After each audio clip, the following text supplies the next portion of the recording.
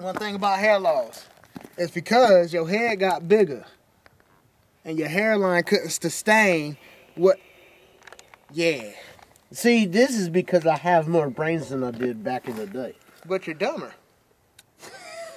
It's April 22nd, and it is 39 degrees in Missouri. I've been here for about 2 weeks now, staying with Randall and JR. I've been staying with Randall at his house in one of the guest bedrooms, which has been nice. I've been getting to know him and JR since he's been staying in the basement under the stairs. Played some rounds of Guitar Hero together in Randall's Guitar Hero room, which is pretty cool. It's a pretty cool little thing that he's set up.